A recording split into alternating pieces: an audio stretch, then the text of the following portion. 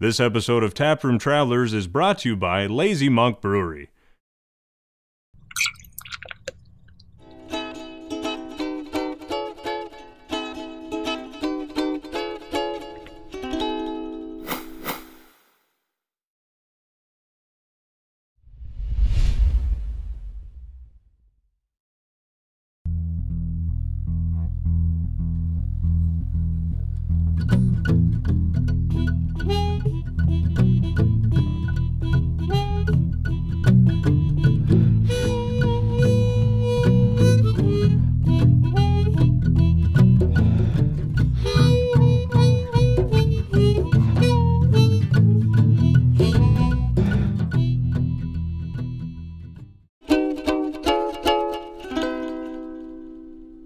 My name is Amber Georgakopoulos. I am the operations manager and events coordinator here at the Raw Deal.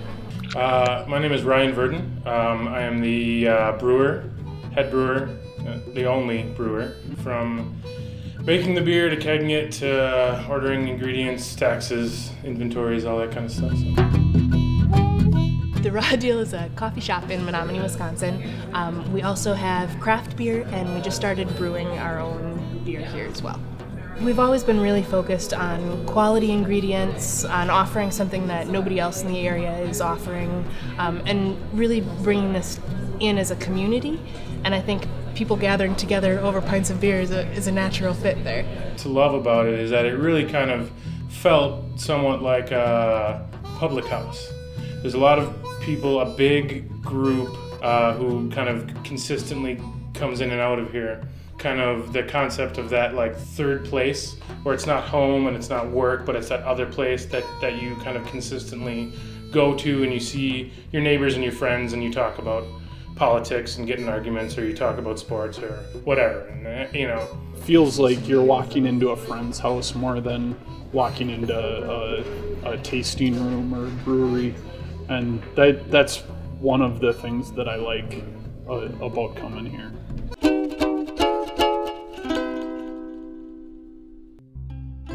Julie trained for a really long time as a professional raw food chef, so she trained under a lot of big names, and she's really kind of a wizard at what she does. And the great thing about it is it's raw food, which there aren't a lot of other spots real locally where you can get it.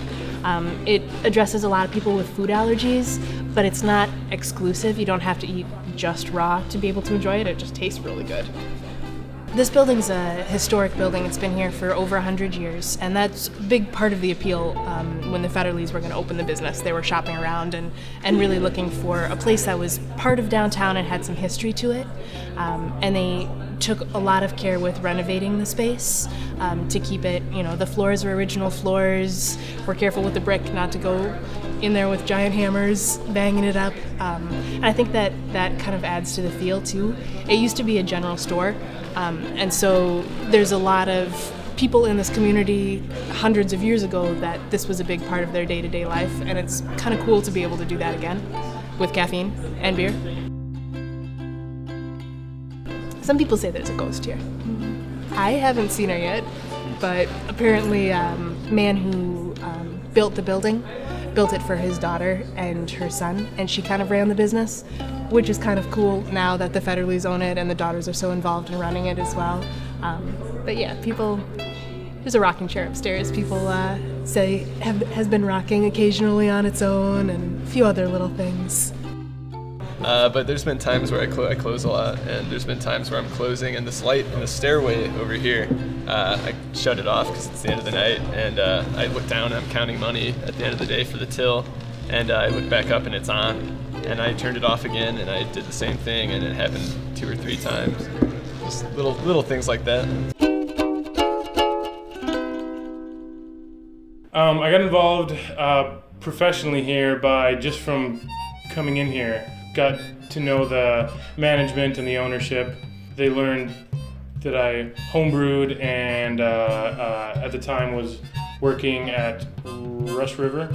For a few years there's this kind of pipe dreams of, it'd be a lot of fun to make our own beer here, and it could be really cool, and we could do this and that. And stuff. Then after I graduated, kind of turned to a little more serious talk, like what would it actually take? And so, we ran a bunch of numbers and started you know, trying to kind of figure out batch sizes and how much we think we could make and so on. And then it just exploded off that. What we do is we do 10 gallons per batch, and we do 2 to 3 batches a day, depending on the beer, depending on the needs. And we brew roughly, probably 2 times a week on average, sometimes more or less. Our system is this size because what we really wanted to strive for is to be able to kind of force ourselves to make beer more often, and therefore have it kind of consistently and constantly being fresh. And in my other industry work, it was always kind of a big chore to work with the people who are selling your beer to push it, and so it doesn't hang around on the shelves a long time.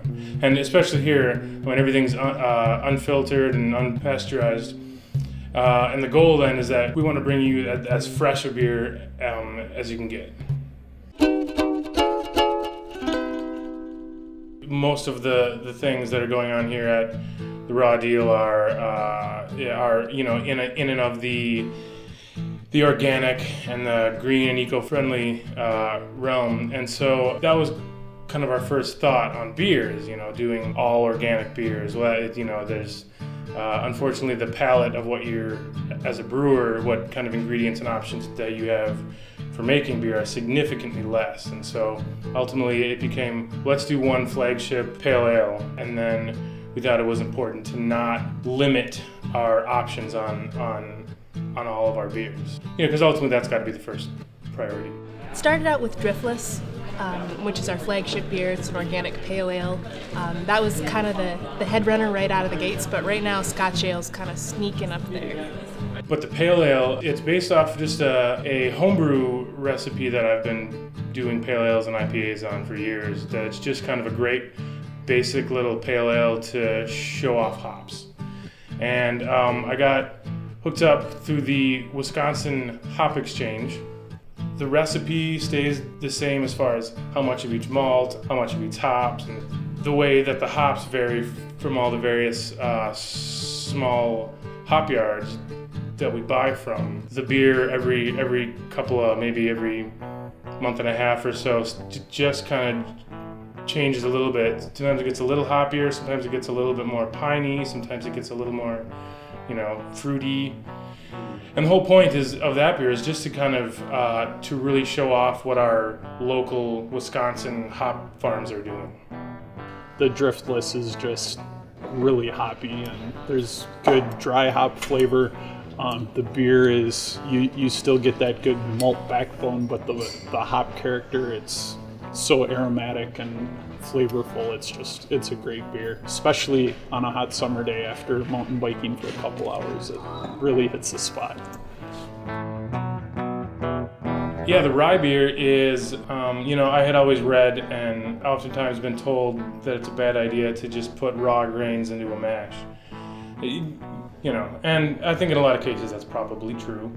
But I also definitely wanted, it's kind of an ongoing experiment with trying to use raw flaked rye in a beer.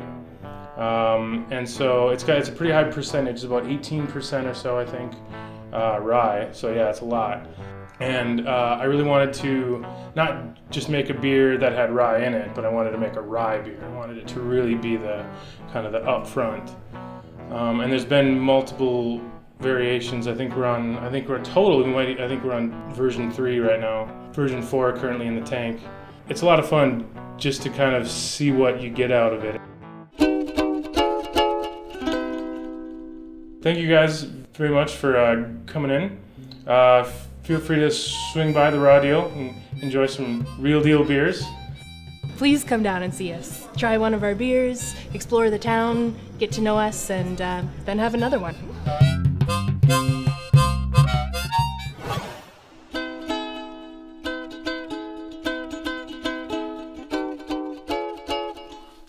Hi! If you like what we do here, you can click up above where we have t-shirts and other merchandise for sale. You can also show your support by subscribing or liking the video. You can also click down there where we have our next episode. I'm going to shut up right now for a word from my sponsors. Lazy Monk is a popular brewery located in downtown Eau Claire, Wisconsin. The family-owned brewery has fantastic beer, and their taproom's atmosphere is something to experience firsthand. We hope to see you there. Lazy Monk, a family brewery. The beard is definitely, it's a little known fact, it's actually in the fine print. And I probably shouldn't be saying this out loud, but there's an organization that actually regulates it. And you have to register with them. And you have to register. Yeah, it's a fact. Don't put that in.